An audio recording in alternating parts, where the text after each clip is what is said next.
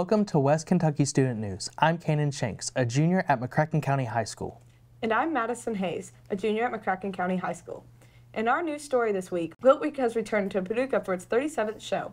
One of the world's UNESCO creative cities, Paducah is known for rich traditions in quilting and the fiber arts. The show and competition originated here in 1984. Even though the annual Paducah show is the highlight of the quilting calendar, Paducah-based American Quilter Society hosts similar shows throughout the United States during the year. The main show is held at Paducah McCracken County Convention and Expo Center. Quilting-related activities and instruction take place all over the city, attracting over 30,000 quilt artists from around the world. The quilts chosen for the display and award showcase the beauty of quilts and as fiber art form. The Challenger Learning Center at West Kentucky Community and Technical College recently celebrated their 20th anniversary for teaching STEM principles to area students. Former astronaut Terry Wilcutt flew many missions for NASA and was on hand to help celebrate. He spoke at 2 special events at West Kentucky, and he also came to Heath Middle School to share his experience as an astronaut. Our Haley Carnogan and Evie Robinson were there. The Challenger Center opened its doors on August 16, 2002. To celebrate, Wilcutt gave a presentation at Heath Middle School to inspire students, along with being a guest speaker at WKCTC's Astronaut Night.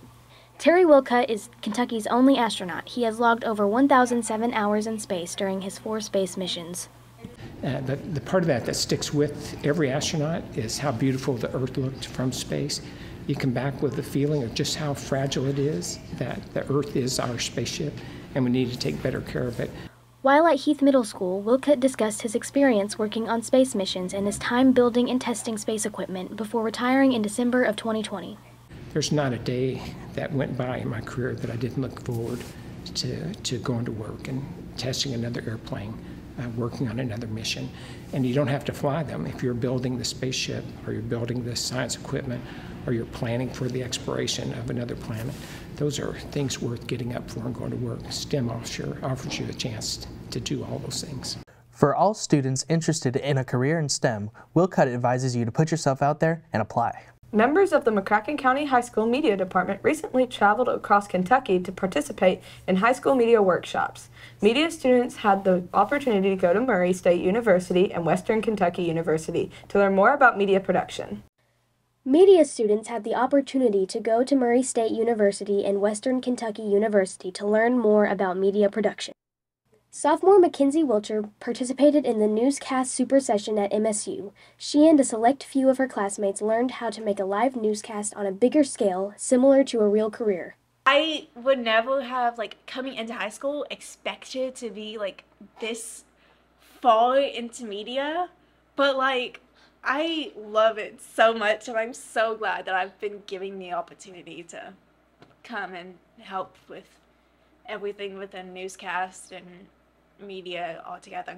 Photography students were able to participate in a nature photo walk around MSU's campus. While learning about the campus's history, students learned how to take professional photos with their phone camera.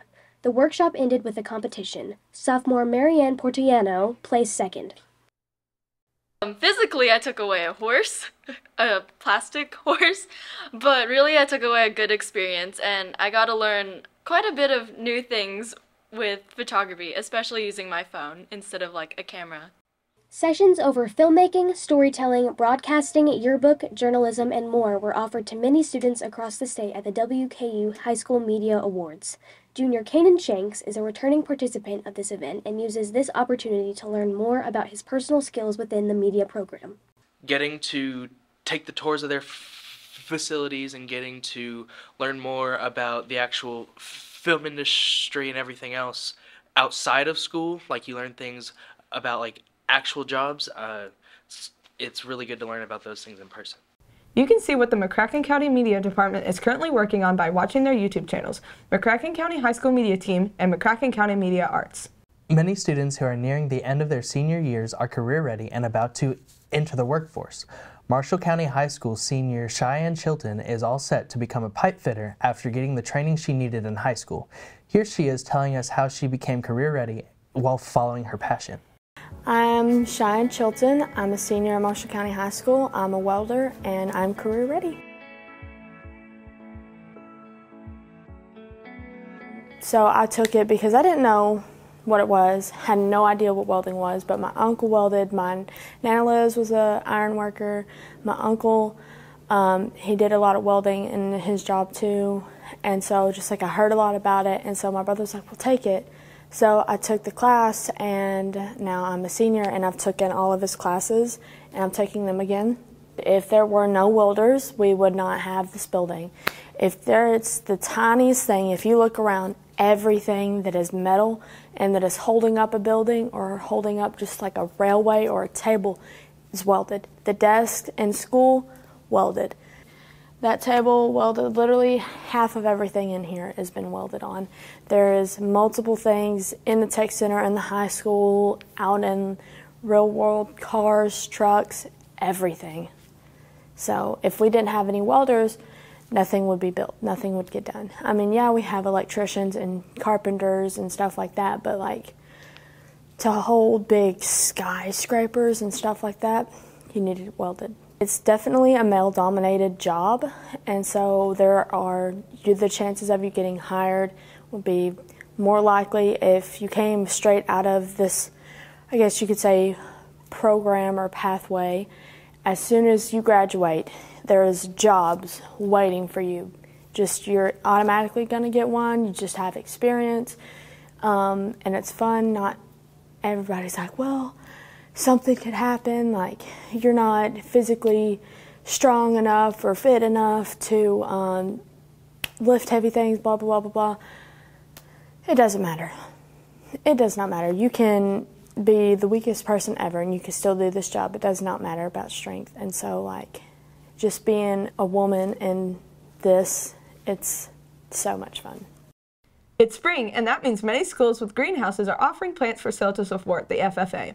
McCracken County High School recently opened the River Valley Ag Credit Union greenhouse to the public, Monday through Friday from 7:30 to 2 and Saturdays to 9 to 1, to sell plants and support ag student programs. Our plants are a very high quality plant. They're more affordable than the box stores and some other places, and the money goes to help our students directly. So FFA students work very hard on everything they do, and so I think it's an outstanding student organization to support.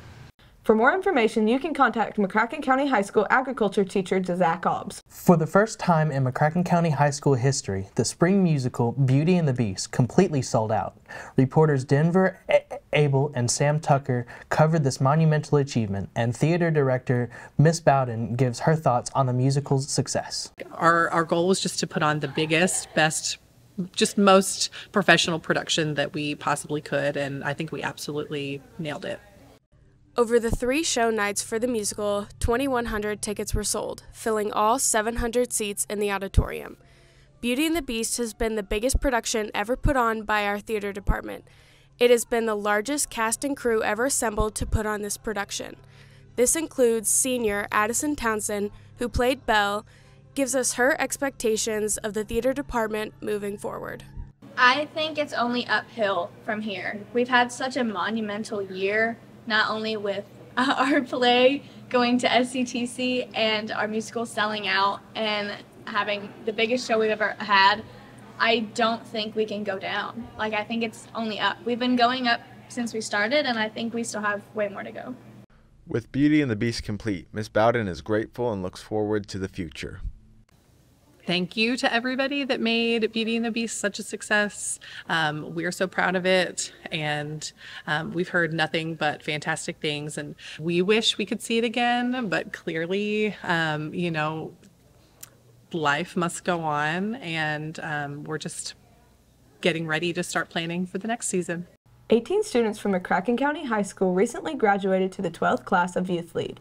Youth Lead is a program provided by the Paducah Area Chamber of Commerce designed to develop and prepare students for future community support and leadership roles in Paducah and McCracken County. We spoke to the graduate Mabry Purdue about her time in the program. I'm really proud of myself for completing something that I've really never done before.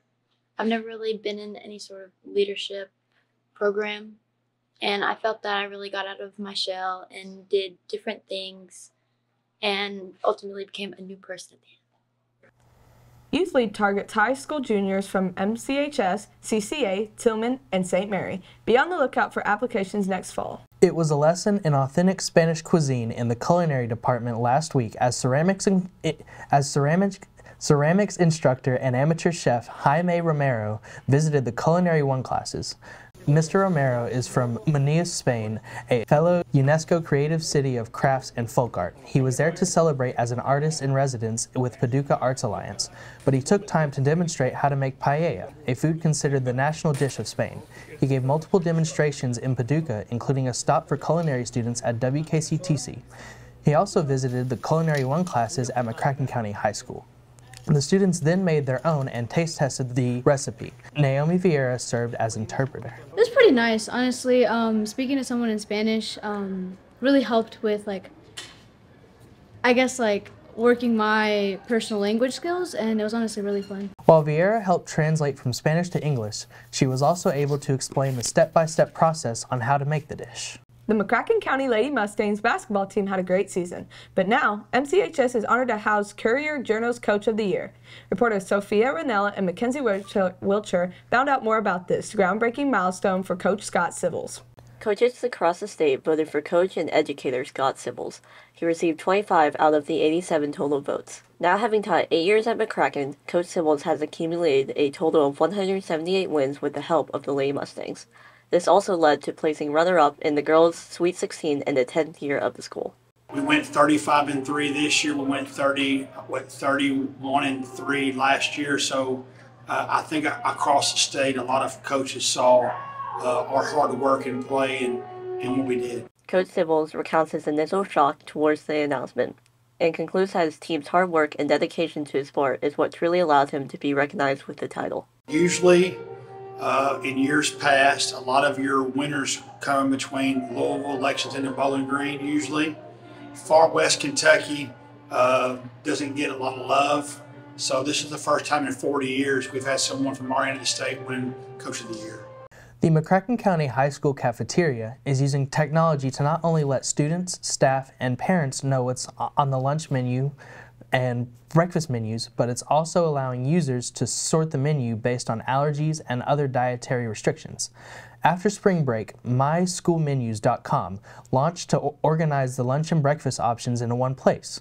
Cafeteria manager Star McMurtry explains more about the new website. It will tell if something is gluten-free, things like that. So, it has for our nurses, it's great for them because they can pull up stuff and find all the calories and all the sodium and everything they need also. So it's a good program, and a lot of the districts are using it, and so we're happy to be on board with that also. WKCTC recently hosted the Regional Educators Awards and Scholarship Program. The night is designed to honor teachers, administrators, and support staff members who go above and beyond. Nominated by peers, parents, and community members, winners and attendees enjoyed a night of recognition, reminding us all that those who guide our children every day in schools are invaluable. More than 400 educators, family, friends, and students were on hand to cheer and recognize the honorees. Categories include Distinguished Faculty for grades pre-kindergarten through 5th, Distinguished Faculty for grades 6 through 12th, and Distinguished Administrators and the Cornelia Reese Unsung Hero Support Staff and Administrative Staff Awards, named for the wife of WKCTC President Anton Reese. And that's it for the first season of West Kentucky Student News. I'm really going to miss this. Yeah, me too. It's been really fun. We love everybody. All right, when are we getting paid?